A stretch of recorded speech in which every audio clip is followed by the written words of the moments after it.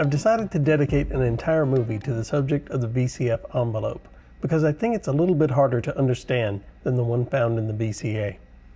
Remember, envelopes are used primarily to control parameters over time, relative to the note on and note off events.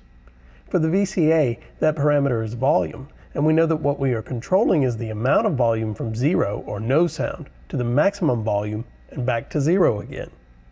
The filter envelope is similar to this, but instead of changing volume over time, we're controlling the cutoff parameter. The difference is we probably don't want to go from having no cutoff to full cutoff and back again.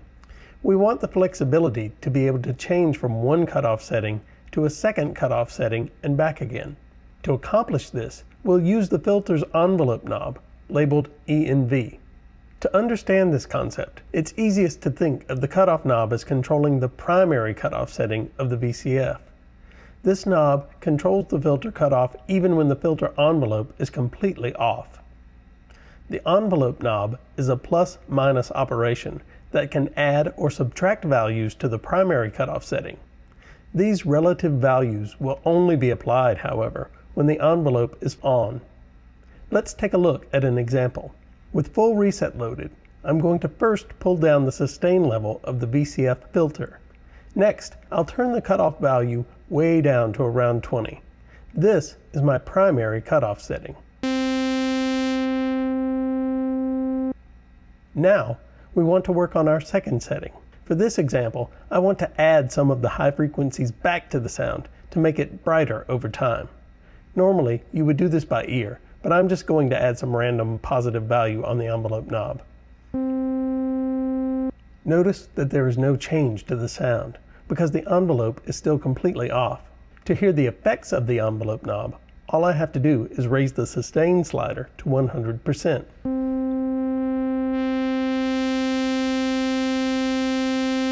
What's happening now, though, is I've lost the sound of my primary cutoff setting. I can only hear the sound with the envelope modifier applied. In order to hear the cutoff value change over time, I have to set one of my time values to something other than 1. So I've got to add some time to either A, D, or R. Of these, A is the only one that isn't going to require me to change other settings to notice a difference. So I'm going to raise the attack time to about 1000 milliseconds, or 1 second. You can hear the difference quite clearly now as the effects of the envelope knob are applied over the course of 1 second, moving the sound from dull to bright.